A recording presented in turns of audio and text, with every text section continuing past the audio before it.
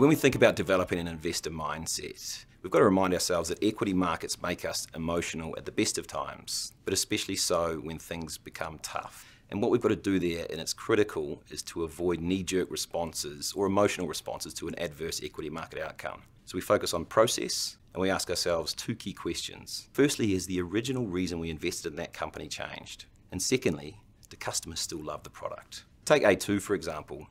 That share price has had some really scary pullbacks over the last 5 years. Many pullbacks of 20 to 30% at a time, because there's a lot of negative noise that surrounds A2.